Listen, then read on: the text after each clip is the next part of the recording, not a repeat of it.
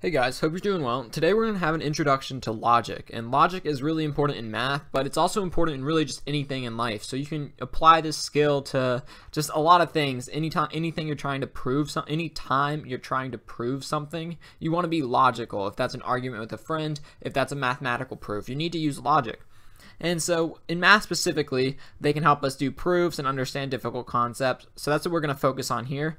But first I just want to start with what is logic. It says if P then Q. So what this means is if X happens, then Y is going to happen. So there's a hypothesis in the if clause. So P is the hypothesis. I'll write that here. That's kind of like, well, what is going to happen? And then the then clause, that's Q. Well, if that first thing happens, what follows it? And we call this the conclusion. So we're saying if the hypothesis occurs, well, then the conclusion will occur. So the best way to think about this is to just look through an example. And this is a non-mathematical example. It's just to get you guys used to seeing this form. And remember, it says if P, then Q. First thing we need to do, first thing I want to do is identify my hypothesis. And that's going to be what comes right after it. If. So if it rains. So the hypothesis is it rains. And then we're saying, well, if it rains, the conclusion to that rain happening is school gets canceled. So we don't go to school. All right, we don't go to school. So that's the conclusion. We're saying if the hypothesis happens, we don't go to school today. And so now I want you to think, so that's the statement, and that's where we start. But now we get into this. Let me just write this as P, and then this is going to be Q. But now let's look back up here. We have this thing called the converse, the inverse, the contrapositive.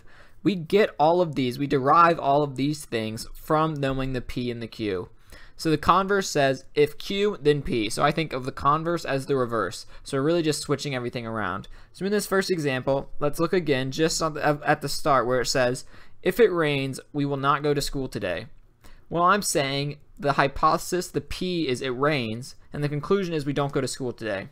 So now when I form the converse, it's if Q, then P. So it's going to be if this part, if we don't go to school today, so if we will not go to school today, well then P, then it rains. So that's where that comes from. So that's how you form the converse.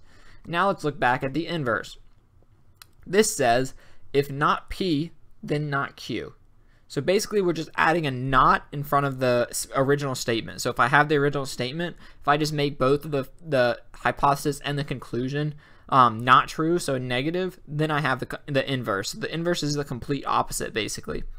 So if it does not rain, because that's not P, that's saying, well, we're taking the hypothesis and we're saying it does not happen, so it does not equal. So if it does not rain, then we will go to school, because that's the same as saying we will not go to school today. So that's saying we will go to school. So that is how you get the inverse. Then lastly is a word that you may have never heard of before, and that is the contrapositive. And this one is if not Q, then not P. So one way you can think about this is looking at the converse and then making them negative. That's one way to do it. Or you can look at the inverse and then switch the sides. So you can do two different things. So in our case, it says if not Q, then not P. So this is going to say if we go to school today, because that is not Q, then it did not rain, because that is not P. So those are the four. That's how you produce the logical statements. That's what I'll call these, the logical statements. And then what you have to figure out is that they don't all have to be true. So you can have situations where the first statement is true and then the third is not. And you really have to be able to analyze, well, which ones of these are true, and can I say all of them are true? You have to analyze the truth value. Is it true or is it false? Because in some situations it won't be. Let's take a look at these and just see. If it rains, then we will not go to school today. That could be true. You could have a delay or something if it rained really hard. The converse says, if we will not go to school today, then it rains. So is that true? If we will not go to school today, then it rains. I would say no, because that is implying that the only reason you would not go to school is that it rained. So you're saying if we will not go to school today, then it rains. Well, what if it snowed? You still would not go to school, but that does not mean that it rained. So you wouldn't go to school, but then snowed instead. So I would say that is not necessarily true, the converse. Then another one says, if it does not rain, then we will go to school. Well, for the same reason, I said, well, what if it snows? That does not rain. So if it does not rain, well, that has not happened. It did not rain, but we still are not going to school. So the inverse is also not true. Then lastly, the contrapositive. If we go to school today, it did not rain. Well, that's true. If we're at school, we know it didn't rain. We also know it didn't snow or anything like that, but we know it didn't rain. If we're at school, we know it didn't rain.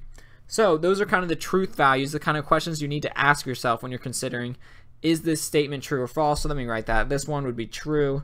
This one would be false, false, and true. And the reason is because that does not include all possible reasons that you would not go to school, because it could be snowing or tornadoes or anything like that.